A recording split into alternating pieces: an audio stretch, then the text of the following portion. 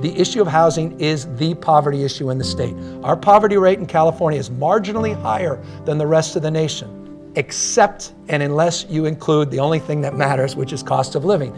The poverty rate in California, the reason it's the highest in the country is cost of living. The #1 driver of cost of living is housing. Housing. This is the issue. And unless we get serious about it, then this state will continue to lose its middle class and the dream will be limited to fewer and fewer people.